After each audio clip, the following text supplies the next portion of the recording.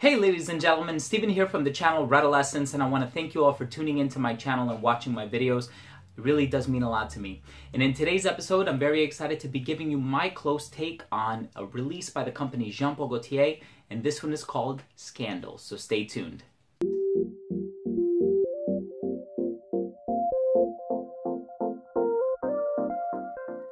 This fragrance was released in June of 2017, and the perfumer behind this composition is Daphne Bugey. Now, Daphne Bugey has quite the extensive resume online. You can certainly look it up. Very impressive creations, including Aura by Mugler, among others. Now, this fragrance is inspired by Madame la Ministre, and Madame la Ministre is a government minister, and she goes out at night and parties in a small neighborhood in Paris, and then goes straight to her office to continue her work. So this is supposed to have a night out, playful vibe, but it's also supposed to be dressed up and sophisticated. So it's interesting to have that dichotomy between the two. I'm excited to tell you what I think of the smell of this fragrance, but let's start things off with the presentation. So I think the presentation for this one is really nice. You have this cylindrical tin, which is typical of Jean Paul Gaultier fragrances, just as Scandal on the front. And then here you have the bottle, which is a bust of women's legs at the top wearing high heels. You have a plate on the front, just says Scandal. And if you are looking for the serial number so that you can authenticate your product, it is located on the bottom. It's laser etched in there. The cap does click into place. You have Jean Paul Gaultier engraved into the atomizer, and the distribution on the atomizer is very nice. Let's go ahead and continue with the smell. Now, as soon as you spray this fragrance on, you are going to get that sensual vibe that I was talking about before.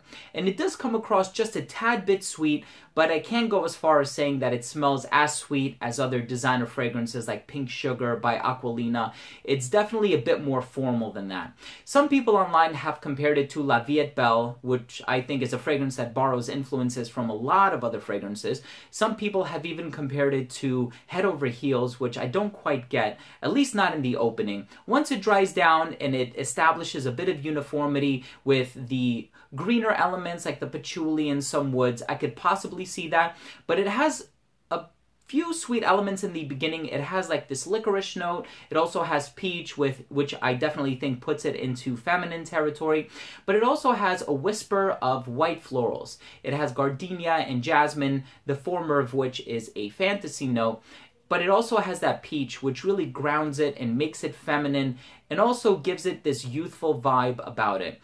I think the florals contribute largely to the fact that this comes across kind of formal and elegant, but it also has that youthful appeal about it that I really like. I don't find this one to be overly sweet, but I don't find it to be overly sophisticated, but I do find this one to be feminine. Overall, I really do enjoy this scent. I think it's very easy to wear. I think it's very sort of scandalous, pardon the pun, and voluptuous. It really is a nice scent, and I can see a variety of different women wearing this one, from the, sophisticated sort of working women who go out there and they get the job done, to the ones that are a bit more casual and laid back and they like to go out and party and have a good time. So I think this one is pretty versatile in that regard. My wife likes this one as well. So we went vacationing during spring break. We went on a cruise ship and I saw that they were selling this one on the cruise ship, and my wife really liked this one, and I wanted to purchase it simply for the fact that I wanted to get this information out there to my subscribers, but as it turned out, my wife really enjoyed it as well. So I'm happy that I've had this opportunity. Let's go ahead and finish things up with my overall assessment. So in terms of its uniqueness and its overall smell, I do think it's a unique fragrance because it has some unfamiliar elements, or some elements that are scarcely used in fragrances today, like licorice, which I know Lolita Lampica is notorious for using. But other than that, I think it is a new scent, and although it might borrow elements from other fragrances, it is its own release. So I definitely admire it for that. Longevity on this one is pretty good. It's eau de parfum concentration. I got about 7 hours with it. Projection was great for the first hour and a half to 2 hours. I want to say at like the 5 or 6 hour mark, it became a skin scent, and then you really have to bury your nose into your hand or wherever you applied it in order to be able to smell it. Versatility on this one is excellent. I don't think it's so loud that you can't wear it in the summer, and I don't think the composition is so dense that you would wear it exclusively in the winter. Like I said, it does have those white florals, which really just allow the fragrance to open up, and it makes it diffusive and more ethereal.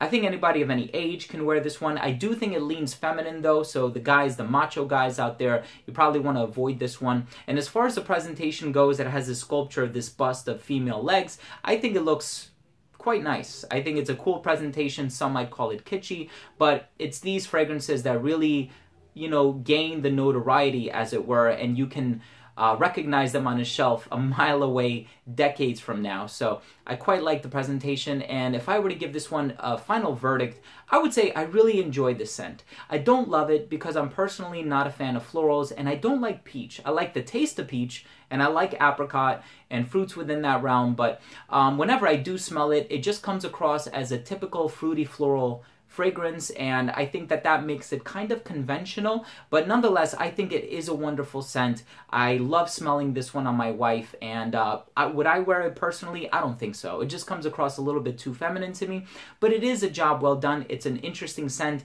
and it's pretty much what you would expect to smell from the house of Jean Paul Gaultier. There are no bad scents out of that house, whether we're talking about the women's releases like Classique or the men's releases like Le Male or Ultra Male or Fleur de Mal. I really do enjoy everything that the house of Jean Paul Gaultier has put out, but at the end of the day, it's just a fragrance that is not for me. So there you have it, ladies and gentlemen. Thank you so much for tuning in. That was my review of Scandal by Jean Paul Gaultier, a wonderful scent. I'm going to leave the links down below if you are interested in checking it out. For the ladies out there, if you want a Swiss Army knife of a fragrance, this is it. Look no further. So if you own or have tried this fragrance, I would love to hear what you think. Leave a comment down below. Also, please don't forget to subscribe for future videos, and please remember to enable notifications by clicking on the bell next to the subscribe button. This way, whenever I do put out a new video, it will get delivered straight to your feed, and you never need to worry about missing any content. Thanks again for watching. I love you guys, and we'll see you in the next review. Take care.